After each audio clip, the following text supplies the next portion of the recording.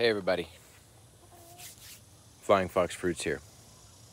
Today this video is recorded just by me. Don't have a filmer, but I'm gonna make it a good one. I'm gonna try so hard. I'm gonna try to get the audio right. I'm gonna try to get the images right. I'm gonna try to get the message across as clear and as concise as I can, and try to be fluid and lucid when I speak and use real small words so that everyone understands. Today's video is about Sabara as a rootstock. Think about that. What's Sabara and what's a rootstock, and why am I talking about it? Well, I grow jaboticabas, which I call Plinias. Some are Myrcearia, kinda. Gets a little confusing. But let me try to explain this. The Plinias are going to be compatible with Plinia, typically. And stuff that they're calling Myrcearia nowadays probably is not going to graft onto Sabara. Okay, I'm going to walk you over to my Sabara tree over here. I got a bunch of Sabara trees, but none of any real size. I figured everyone was growing them already. I didn't need to grow it. I could get rootstocks. I could get little trees, big trees. They're already widely available. But this is what I ended my last video with about the red jaboticaba, comparing it to the Sabara. So this is Plinia jaboticaba, variety Sabara, most common in the world, most widely planted in the world. But it works really well as a rootstock, okay?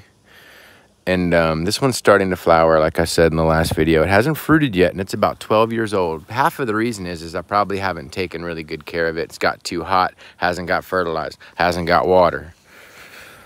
But now let's look around here. Let me try to find you a reason why I like it so much. First, I guess I should show you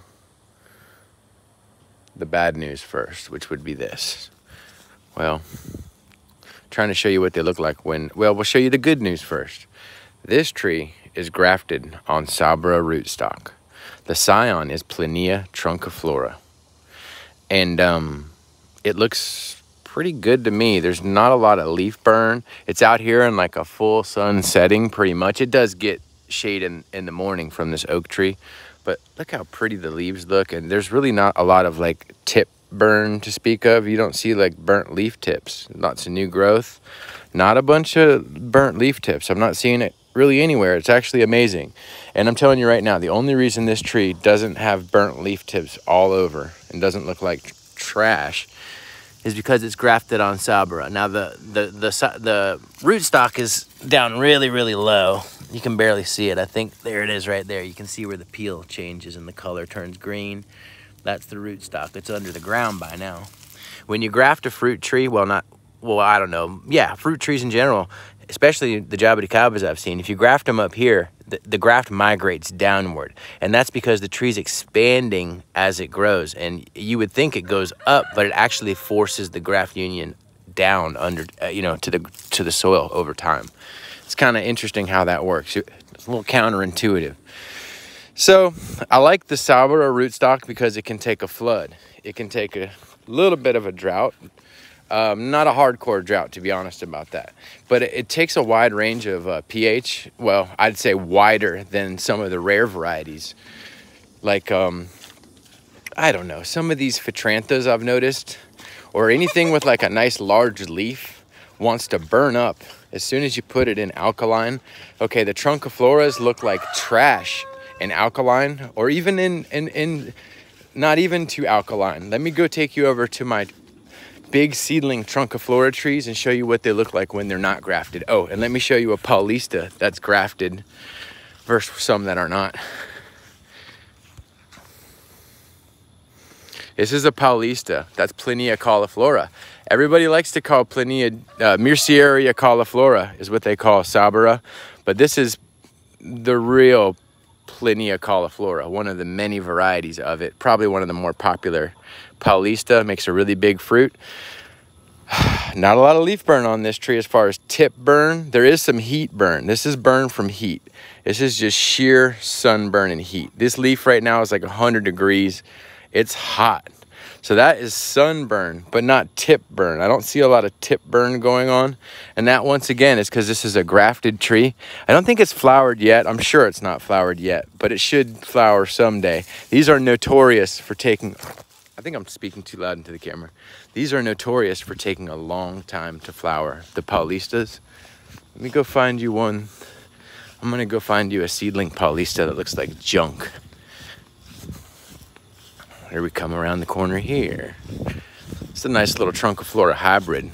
We're calling that Novak's Trunciflora hybrid. And it looks decent, but I do see some tip burn on this. This is a grafted tree. So it looks good though. It doesn't look too bad. I don't see a lot of tip burn. Now here you go. Here's a seedling Trunciflora, and look at all that tip burn.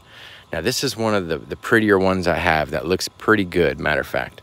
But every leaf tip seems to get that burn, every single one. And it's planted in the shade. I know it's not heat related entirely. It's got some nice new growth coming out. I fertilize it, I take care of it. It just had a major bark peel, which is a great sign. That means it's doing well. That big old bark peel, all these lichens that have been covering it for years are now getting shed away. Look at these lichens that thought they had something to hold on to. Sorry, Bubba, you going away. You're gonna fall off. All this nasty lichens coming away. So this tree's actually doing pretty well, but they grow really slow and they suffer from issues here with pH. Look at all that stuff coming off that tree. Look at that little lizard there. Says, "You're ruining my home, bro." Look at that. That's like when you get a sunburn at the beach, isn't it? But look at all that nasty all the nasty lichens coming off. You can sell that for a terrarium, man. I want to line my terrarium with that, man. Anyway, I'd like this thing to flower. It sure teases you like it is. It's got bumps all over. It says, "Oh, I'm gonna flower. Oh yeah, one day." Yeah, right. Ain't gonna flower. But look at the leaves, burnt. But now I'm gonna show you another seedling. Oh look, this is Paulista again, seedling Paulista. Look at the leaf burn on that sucker there. Maybe it's because I let it dry out one day. I think that's part of it. Too hot and too dry. But if that was on Sabara, it wouldn't look so bad. I'm telling you, man. Paulista has problems. Coronata has problems. Trunciflora has problems at my house. Now, this ain't going to be at your house. But if your pH isn't just right, look at that Trunciflora seedling. That's what I'm used to seeing. Down south, if you see a jaboticaba in South Florida that always has burnt leaf tips while all the other ones look good, and the owner of it's like, "I don't know why I can't get this thing to stop getting these burnt leaf tips. You tell me how." It's probably a Plinia Trunciflora. They're out there. This one came from South Florida. But no, the other one that you saw came from South Florida. This one came from Toppy.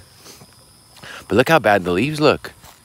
From lack of rain, poor pH, heat. Look at that. Unreal. And it goes through that every time. And if it was grafted, it would be that much prettier. I know it.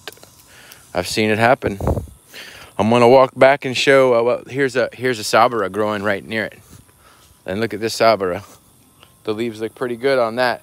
So think of Sabara, this tree right here, the most commonly planted in the world, as a filter.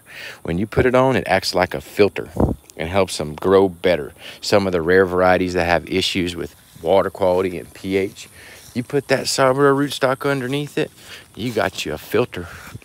And it filters out unwanted impurities and things like that. Scientifically proven. Anyway. Let me take you on a tangent here while I walk back to show you a couple more grafted trees. This is some kind of a no-no. I got it as cornifolia, but I don't think it is cornifolia. Maybe it is. It makes a fruit that looks like cornifolia, but I heard there's a look-alike species. Anyway, beautiful little flower. The fruit on that is garbage, though. The fruit on that is garbage, though, and I'm not lying. It tastes like nothing. All right, we're gonna walk you back over to another Trunciflora that's grafted and show you another seedling Paulista, if I can, that looks okay. Because, you know, there are exceptions to the rule.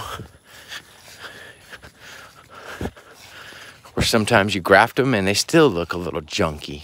I got one grafted over here that looks a little bit junky, but not horrible. And I think this is heat related more so than anything, but it's not in any hotter a position than my other one. Okay, this is a grafted tree once again, and it is showing burnt leaf tips, but not horribly so. So I'd say the rootstock, the Sabara rootstock, definitely helped this one out, but it's got the burnt leaf tips. Not horrible, though. There you go. That's got to be heat related. But I think that would be unbearably ugly if it wasn't. If it wasn't grafted, buddy, it would be unbearably ugly. Unbearably. So a lot of these just need fertilizer, things like that. Let's see if we can show you one more. So Sabara, as you can see, is an easy tree to grow, widely available. Can use it as a rootstock for many of these trees. The Plinias, that is. If it looks like Sabara, the fruit, you could probably graft it onto Sabara. If it starts to look too much different, you start to wonder. Okay, this is a Paulista that looked really bad for a while, and now it's trying to green up. This is a seedling. So I'm thinking it's partially heat related, but ooh, depending on the seedling too. But they seem to do so much better when they are grafted. This one's surprising me by how good it looks. You should have seen how bad this thing looked a while ago. I fertilized it, I pulled some weeds, but yeah, it's trying to come out of its funk here. Anyway, this is a Paulista that's defying logic here by looking kind of good, being planted on its own roots here. I think it has to do with location now. But yeah, as a general rule of thumb, when you go grafting onto Sabara, it makes all the difference. Even with the anomaly, the seedling anomaly grows at like 1/3 of the rate as a grafted. So you're gonna get more vigorous growth. And there's other rootstocks that you might want to experiment with one day. Maybe Grimmel, but who wants to go grafting over a Grimmel? Or maybe a white, but who wants to go grafting over a white? Anyway, I hope this taught you something. I didn't mean to confuse you too bad. But Plinia jaboticaba, which everyone still probably sells as Merceria cauliflora. The variety I'm talking about is Sabara. There's other varieties of Plinia jaboticaba. Cascuda, I believe. There's all these other ones. It gets confusing. But think of the Sabara as a filter, typically. Great. All right, you guys have a great day. Get out there and graft. Grafting season's coming up in Florida. As soon as we get some cool down, after these hurricanes get out of here, I'm thinking October is when we might get cracking. All right, guys, take care.